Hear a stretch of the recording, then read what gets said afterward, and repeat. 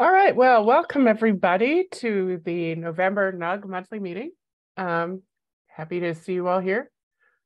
So I'm Rebecca Hartman-Baker. I lead the user engagement group. If you haven't met me before, you've certainly seen my emails too.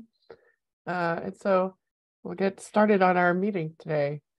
So this is an interactive meeting. I really want people to participate, so please feel free to unmute and participate. We also have in the NERSC user Slack, we have the webinars channel that you can also use for discussions. So our agenda is the same as usual. So we've got first win of the month, where we want to hear from people. And today I learned, and then some announcements. And then topic of the day, which is transitioning from Cori to Perlmutter. And then coming meetings, if you all have any topic suggestions or requests, and then last month's numbers. Okay, so it's the win of the month time. So tell us about an achievement or a shout out to someone else's achievement, because we'd love to hear about people's successes. So any successes that people would like to share?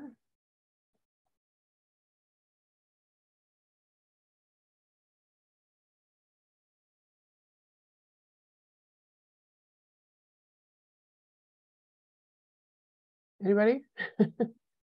Any successes? Achievements? No, nobody's done anything for the past month. I don't know. Well, I finally got off the dime and am dialed into this call to learn about transition from Cori to Perlmutter. Good. All right. How's that for an achievement? That's an achievement. Congratulations. Here you are. Well done. Anybody else have any achievements?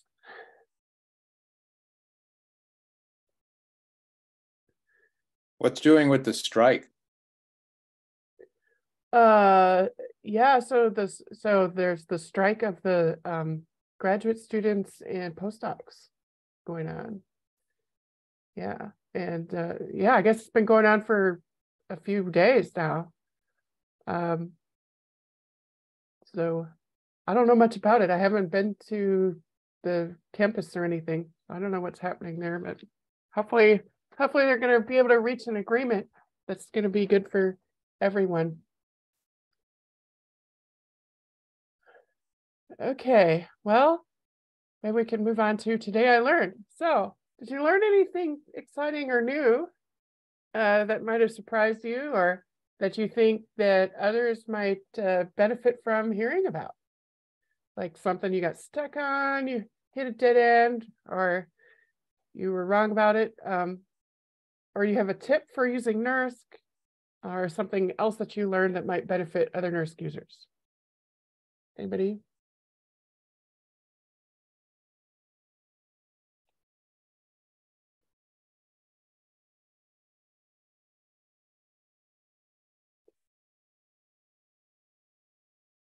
Today I learned that today's audience is pretty quiet.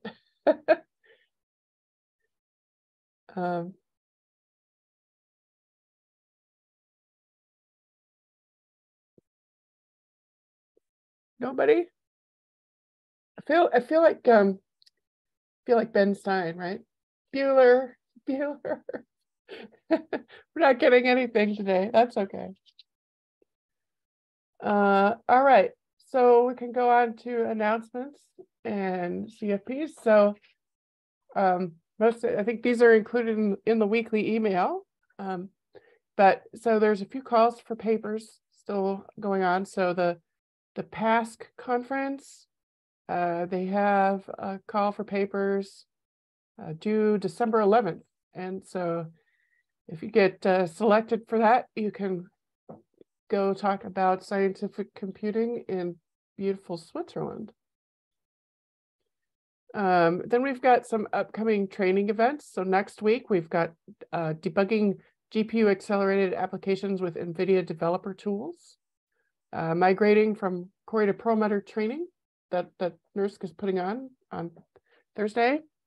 And then, well, I shouldn't say next week, it's the week after next, isn't it? Because next week is Thanksgiving. So the week after that is when these are. Then there's the OLCF Crusher user experiences, which is on December 1st and 9th. And then using HIP and GPU libraries with OpenMP, that's on December 14th. So those are all coming up. Okay, the Cori to Perlmutter transition office hours. So we've already held 3 office hours this month, and we've met with more than 50 people. So that's wonderful. We're glad that people are coming, and we encourage you to come too if you haven't come yet to one of our office hours. So we're holding them on Thursdays and Fridays from 9 a.m. to noon. Pacific time, of course. So the next office hours are going to be Friday, December 2nd. So the day after the Cori to Perlmutter training, we'll have an office hours for people if you want to follow up. And then the next week, we'll have office hours on Thursday, December 8th. And then the week after that, on Friday, December 16th, we'll take a holiday break. And we'll come back on Friday, January 6th, followed by Thursday, January 12th. And probably we'll schedule more after that. But those are the ones that we currently have on the schedule for you. Okay, so the topic of the day, transitioning from Cori to Perlmutter. This is what everyone's been waiting for. Okay, so let's first talk about Cori. So we're going to retire Cori in March of 2023. As you know, Cori, we installed it in 2015. So I think it's really 7 years old at this point, probably. I'd have to check the exact dates. But it's probably our longest lasting system that we've ever had at NERSC. We've already allocated for the next allocation year based only on Perlmutter's capability. But we're going to give you all some more time to transition from Cori to Perlmutter. The outpouring of people at our office hours and other, communications that we've had from users has definitely made us realize that we do need more time for people to transition from Cori to Perlmutter. And we're going to retire Cori in March of 2023. I don't know the precise day that we will retire Cori, but it will be in March, probably at the end of March. So here's what our retirement plan for Cori kind of looks like. So the things that are in that kind of teal color, we've already done them, right? So in October, we had a software freeze. So we're not installing any new user-facing software on Cori. I mean, you can continue to compile your codes on Cori, but nothing new is coming from NERSC. And then we've already decided, we have our allocations. They're going to be based on Perlmutter's capacity only for the next allocation year. Right now, we're in the middle of this Cori to Perlmutter transition focus. So we're doing the office hours. We're going to have the training on December 1st that I really encourage everybody to attend. And so that's where we're at right now. And then hopefully in late January or early February, that's when we'll be able to announce our final date for decommissioning Cori. And let's call that date T for the sake of argument. And so at T minus 1 week, we will put in a reservation that will prevent any new jobs from running at T or later. And then on the day at that time when T is, we're going to delete all the jobs from the queue. You won't be able to submit any new jobs, but we'll continue to allow you to log in to retrieve any files from the Cori Scratch file system. And then at T plus 1 week, we will close the login nodes permanently. You won't be able to access the Cori Scratch system anymore. And then probably a month later or so, we will begin disassembling Cori and sending it back to the manufacturer for recycling.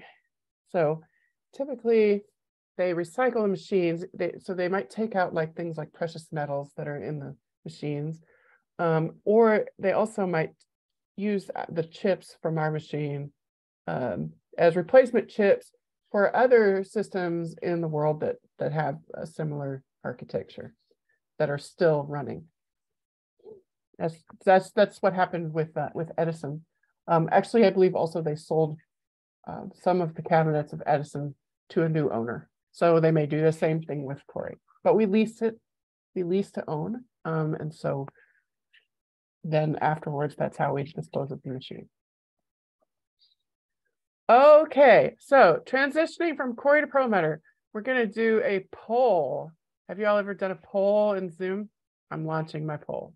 Very exciting. So please answer. What is your current readiness status for Perlmutter? If you want to tell us about this, okay. All right.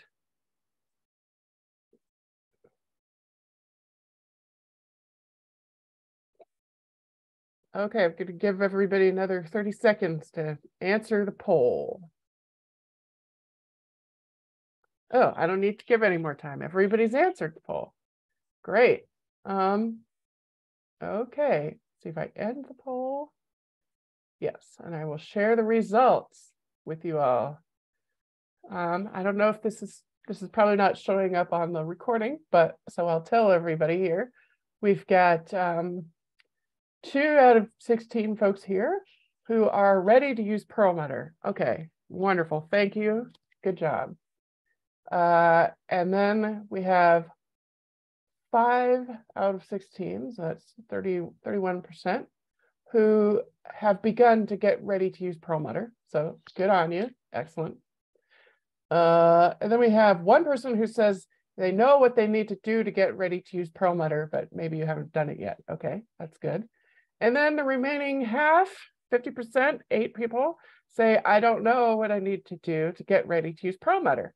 Okay, excellent. Well, we will work on that. So hopefully this presentation will help you to understand what you may need to do. So I'm not going to be able to solve everyone's problems today. Obviously, I'm just one person. But hopefully I can sort of provide you with some overarching high-level strategies to know what you need to do. And then you can follow up by attending our training on Cori to Perlmutter transitioning, and also any of our office hours that we're offering. And if you can't attend either of those, know that the training will be recorded, so you'll be able to view it online along with professional captioning, so that you don't have to even listen to it, you just watch. And then the office hours, if you can't attend office hours, that's fine. Feel free to send in a ticket and we can get somebody to help you either through the ticket system, or if we really need more of a like a one-on-one sort of a dialogue, then we're happy to organize something for you. We're here to help. We really want you to be able to be successful on Perlmutter. Okay, so let's move on. Okay, so I want to talk about, there are some similarities between Cori and Perlmutter. They're both Cray HPE systems. So they have the Cray user environment. They have compiler wrappers that you're probably already familiar with, this CC, capital CC, or FTN for C, C++, and Fortran, respectively. They have PergEnv modules, programming environment modules. So this concept is very similar on both of the machines. You can change your programming environment based on those modules. They both use Slurm as the batch system and scheduler. And they have very similar queues set up. So we've got regular, premium, overrun. There's still some of the less utilized queues that aren't quite the same and that we're still working on, perhaps. But it's a very familiar, it should be a very familiar queue setup to you. There's not really any surprises there. They both have CPU only nodes. I mean, that's not the whole thing on Perlmutter, but the CPUs in the nodes are AMD instead of Intel, but they're standard CPUs. there's not a huge amount of surprises in terms of the architecture of those nodes. The AMD CPUs are similar to Haswell in the clock speed, like they're fast clock speed, but they're similar to KNL in the sense that they have a large number of cores per node. So they've got 64 cores per node. So anyway, those are some of the similarities, that I see between the two systems. There are a few differences. So one big difference, I would say, in terms of user environment is that we use LMOD instead of the standard modules that we've used on Cori, Edison, Hopper, all of our past machines. We used modules. We're using one called LMOD, which stands for Lua modules. And so it's pretty similar. I mean, it's the same sort of commands that you would use with LMOD versus modules. But one big difference that we've seen people struggle with is that sometimes there are hidden modules that they only come out of hiding, if you will, when you load prerequisite modules.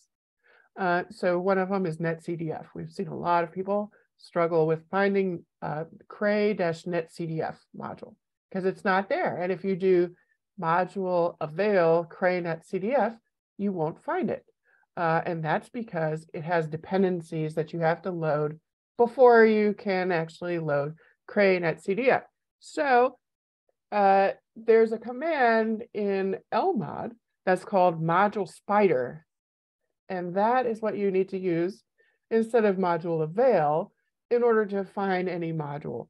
So if you do module spider cray-netcdf, you will find cray-netcdf, and it says you need to load these other modules before you can get this module. So that's the trick to remember for LMOD, I would say. Now, also on Perlmutter, we have these GPU nodes where we've got one CPU and then 4 GPUs on the node. And of course, GPU architectures require substantially different programming models than your CPU code. So you can't just take your code that runs really well on a CPU and just convert it, just recompile it or whatever and write it on a GPU node. You can't do that. Also, we've seen like some codes may have different sort of GPU compatible and CPU only versions. So you want to be sure that if you're going to run on these new GPU nodes, that you use the right type of code that can exploit the GPUs. And then, like I said, we've got the programming environments. And so that concept is the same, but the actual programming environments are different. So a big thing is that on Cori, our default programming environment is the Intel programming environment. And on Perlmutter, we don't even have an Intel programming environment, and we don't plan to provide one. So that is a big difference, something that we've seen some people struggle with. All righty. So if we move on to preparing for Perlmutter, we're going to talk about logging in. I see there are some questions here. Okay, is there a shared queue? Yes, there is a shared queue for the CPU nodes only. Right now, there's still some changes that need to be made before we can provide a shared queue for GPUs. But yes, there is a shared queue. And then, is there a big job discount? Excellent question, Nan. We do not currently have a big job discount because Cori is still considered our flagship system. So we don't actually have, so the reason we have a big job discount is because we have a big job metric where we have to have certain percentage of hours that go towards these big jobs. And so we offer a discount as an incentive for you to make those big jobs, right? So we do not currently have that on Perlmutter. I don't know when we're going to decide exactly about that for Perlmutter, because we're also looking at trying to change our metric from being so exclusive to big jobs. But if we were going to do that, it would start in the new allocation year. It definitely wouldn't start anytime before that. That's an excellent question. Can I follow up with that? Thanks, Rebecca. So in the new allocation year, do you mean not the 2023, but the 2024 allocation year, or? Oh, sorry. No, I do mean the 2023. So okay, like the third week of January.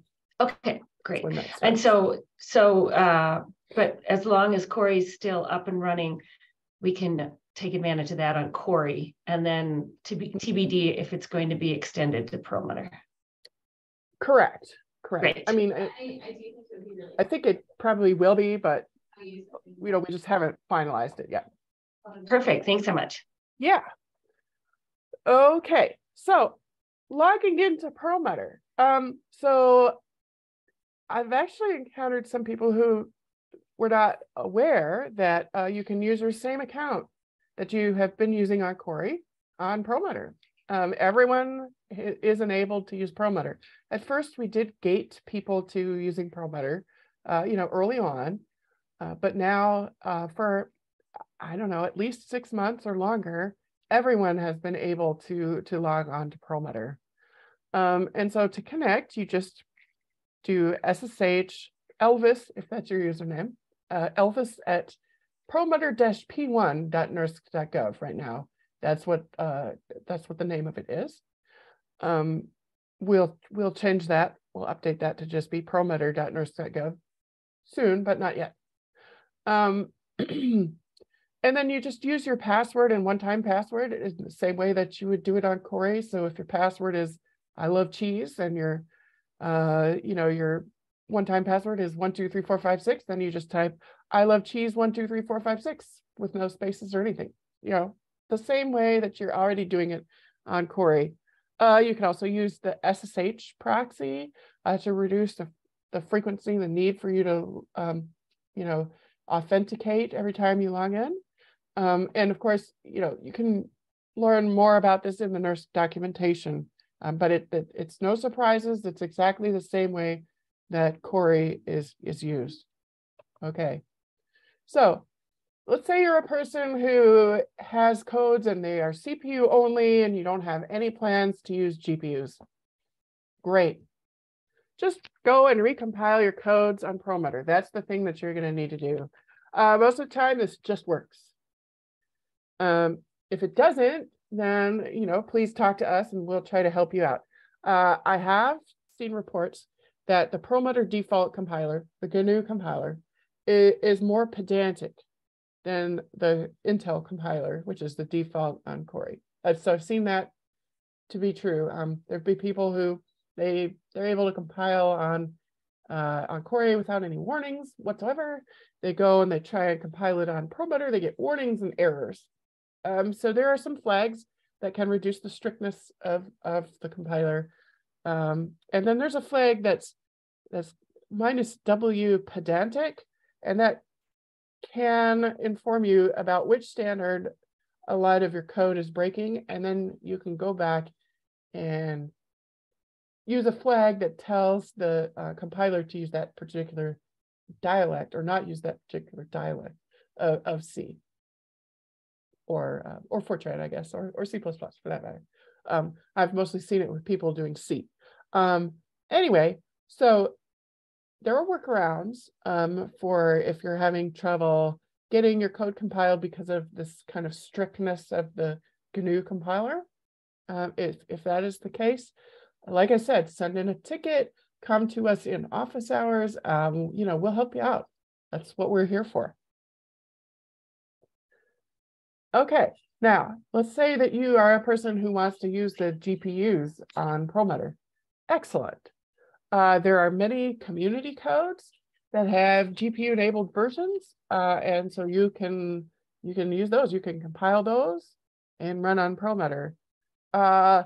If you're a person who has your own homegrown code and it is not yet GPU-enabled, you can probably port your code to use GPUs. It depends on what you're doing, but generally you probably could. it could be kind of a challenge or difficult to do by yourself. And so we have tools available that you can use to help you in this process. One of these tools is called Cori. And so likely in early 2023, we're going to have another training on how to use Cori for this purpose. And I see I have a question in the chat. Oh, I don't have a question. I have Richard giving us a link to the applications on, yes. So if you go to docs.nurse.gov/applications, then that will show you all of the applications that we have on machine or that we plan to have, and you can take a look at that. Yes, and he's also left in the chat another good resource about transitioning applications to Perlmutter. Thank you, Richard. Good stuff. Okay, so let's say that you are a Jupyter user. I would guess that we must have several Jupyter users in this audience. So if you are a Jupyter user who has primarily CPU workloads, you probably don't need to change much. You can probably just go about your business using the CPU nodes of Perlmutter, just like you did with the CPU nodes on Cori. But please test it out to be sure. There could be some small, gotchas or hiccups. So please test it out well before Cori is gone. And again, if you're running into issues, talk to us. We'd love to help you with this so that we can make sure that you have what you need and that it's working for you. Okay, so if you, on the other hand, want to use Jupyter with the GPUs on Perlmutter, then you probably need to rebuild your environment to exploit GPUs, because chances are it doesn't already do that. Now, if you have used the Cori GPU testbed and have an environment set up for that, you're probably okay. You can probably use that on Perlmutter, but again, it goes back to the same thing. Please test it out so that you can know for sure that it's going to work. And then we can help you figure it out if you can't figure out how to fix it. So in all of these cases, please just give it a try and really don't hesitate to contact us if you run into any issues. We're here to help. We really want to help you. Okay, so preparing for Perlmutter. So if you run jobs, so the job scripts, because we're using Slurm, we have very similar queues. They're going to be very similar to what you see on Cori. So there's not going to be a whole lot of major, gigantic changes in your scripts. I highly recommend using the job script generator. Now, you know how we upgraded Iris last week. The JavaScript generator is now there in Iris. And so you can use that to help you to write a script that will help you to get the correct process affinities going on, and a lot of other setup in your JavaScript. I'm going to be honest with you all. When people send me a question about their JavaScript, I just go straight to the JavaScript generator and check there to see if what they're doing is correct. It makes life so much easier to use the JavaScript generator. I'm a huge fan. Okay, so now let's talk about data migration. So I've received some questions with a bit of confusion about the data that is stored on nurse systems and whether it is retrievable from both Perlmutter and Cori. So let's start with the first thing. So if you have any files in your home directory or in your project community file system directory, those will be available on Perlmutter, no action required. So because these are global file systems, and these global file systems are mounted on all nurse resources. So when I say home directory, of course, I'm talking about the directory where you land by default, and it's going to take the form of something like /global/homes/e/Elvis. assuming your username is Elvis. And then your project community file system directory. This is a directory that is shared by members of your project, and it's on the community file system. And so that file system is going to be something like this: /global/cfs/cdirs/m1234 if your project was m1234. Now, before we had the community file system, we had a file system called project. And when we migrated everybody over to the community file system, we left this kind of like soft link called /global/project/project-dirs that would then point to your project directory on the community file system, because we knew a lot of people had, like, scripts or whatever that were referencing their project directory. And so we were trying to help you out by having this former mount point there so that you wouldn't have to change anything in your script. But we are not carrying that forward to Perlmutter.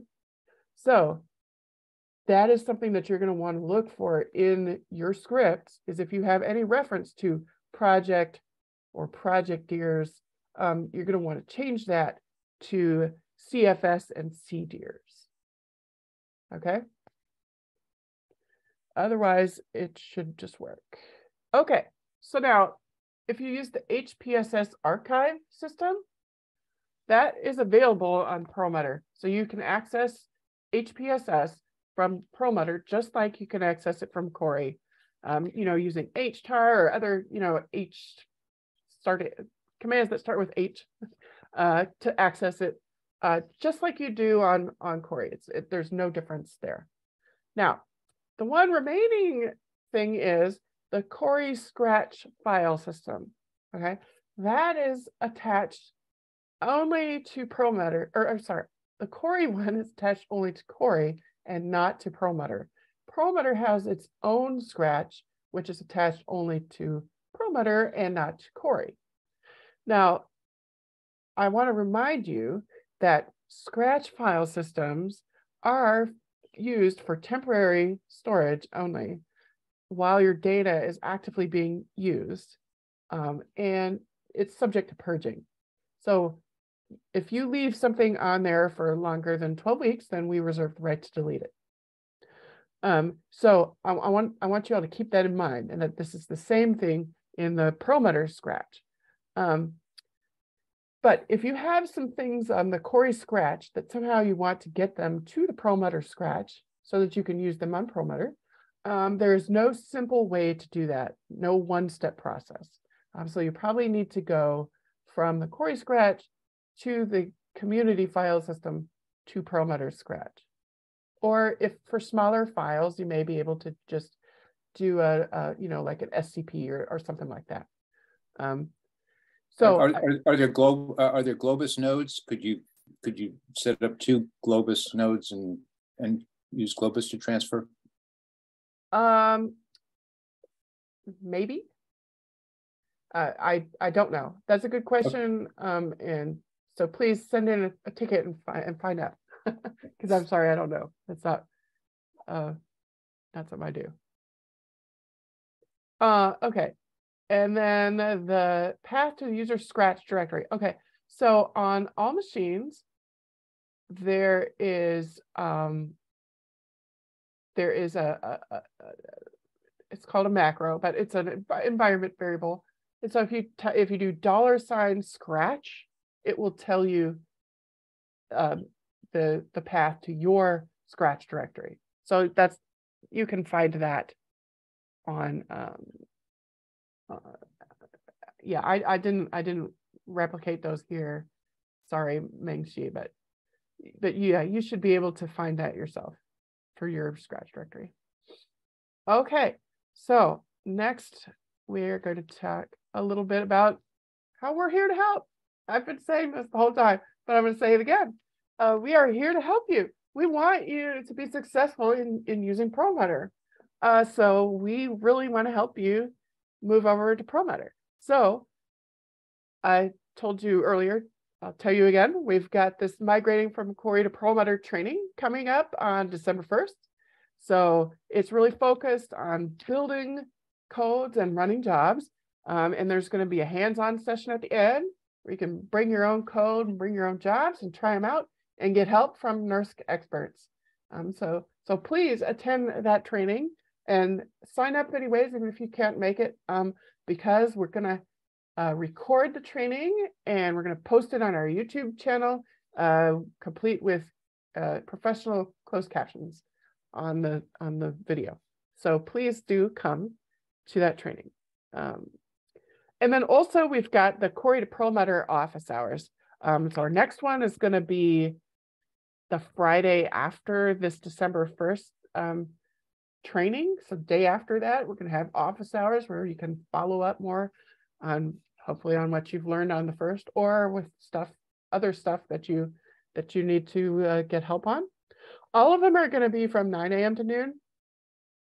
The next one after that is going to be the Thursday, December 8th, and then Friday, December 16th. And then we'll have 2 more in early January, and then we'll probably have more after that. We just planned through this allocation year for now. And so all this is a Zoom meeting that we put up, and then you just drop in anytime between 9 and noon Pacific. And we have people there who will help you. We've got breakout rooms. That's how we do it. So first of all, I have at least 3 or 4 people who are there to help you. And we have breakout rooms. And then if you have kind of a long, in-depth problem that you want to help solving, then we send you and an expert to the breakout room to resolve that issue. So it's super fun. I love it. I get to meet a lot of users and kind of understand more about what's going on with your problems that you're encountering as you make this transition. So anyway, I just wanted to once again stress that we are here to help you, and we would love to help you more. Okay, do we have, let's see. Okay, so that's the end of the Cori to Perlmutter transition presentation. So do you have any other questions for me? I saw there was some in the chat, but I think thanks, Richard, for answering some of those questions for me about the Scratch quota and the Globus. Yes, thank you all. Any questions?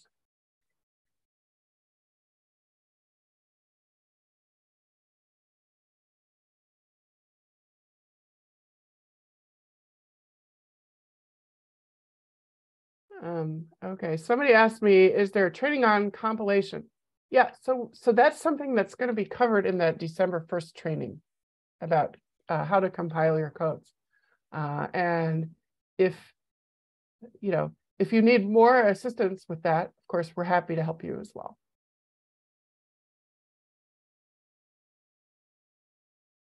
Okay, so hopefully we've moved at least most of the 50% of people that I polled at the beginning of this who did not know what they needed to do to prepare for Perlmutter. Hopefully we've moved you up at least one level where you at least know what you need to do in order to prepare for Perlmutter. But if that's not the case, then of course, happy to answer any questions either right now or in a ticket or in one of our office hours. All right, good question. All righty. Well, so let's talk about what's coming up next. Oh, maybe we have another question. Oh, okay. So in December, at the next NUG meeting, we're going to talk about preparing for allocation year 2023. And then in January, we'll talk about user community engagements. So we've developed some plans. We need some feedback from users about what we're going to do for the next year. And then, of course, I haven't figured out exactly what we'll do in February. So I welcome any ideas or suggestions about topics that you all would like to hear more about. And of course, we always welcome like lightning talks from NERSC users about the research that you use NERSC for. You know, your research is kind of what makes our jobs, you know, really outstanding and worth doing. Okay. So next final agenda item is last month's numbers. So I got these numbers from from our calculation. So Cori utilization was at 97.48% on the KNL nodes last month. Large jobs, so that's the one we were talking about earlier with the big job discount. So jobs that use at least 1,024 nodes on the KNL nodes of Cori, those count as large jobs. And so 36% of our time was spent on these large jobs. Last month we had 666 new tickets. I don't know what you people were doing to give us that number of tickets. And we managed to close 705 tickets. And so we still have about 700 open tickets. Okay. Okay, so let's see. Okay, so I have a question here from Jack. When I submit to the shared queue, I get rec node not avail with SQ. Is this temporary or am I submitting it improperly? Well, so Jack, maybe you can answer my question so that I can make sure I understand this. Your job, like if you do, so you did SQ and you looked at your particular job and it says rec node not avail. Well, all that means is that there currently aren't any nodes available to run your job.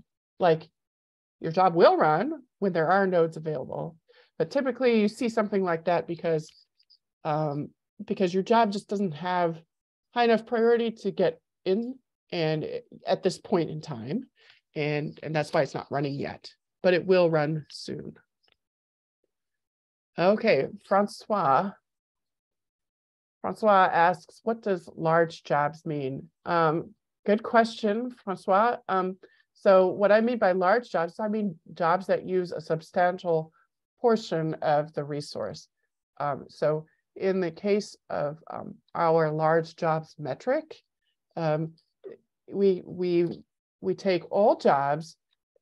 Okay, jobs are considered large jobs if they use at least 1/8 of the total machine node count, rounded down to the nearest power of 2 number of nodes. Okay, so on Cori in the KNL nodes, we have like about 9,000 nodes. So if you take 1/8 of that and you round to the nearest power of 2 below it, then that is 1,024 nodes. So large jobs have to use at least 1,024 KNL nodes in order to be considered large. Hopefully that answers your question.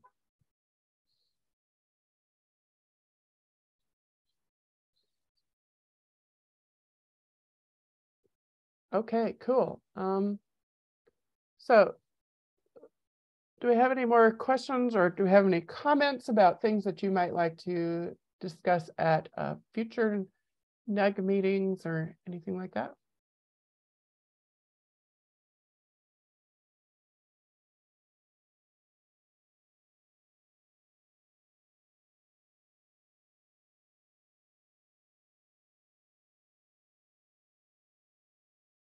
It's a very quiet group today, but I'm glad that you were able to join, and I hope to see you next time.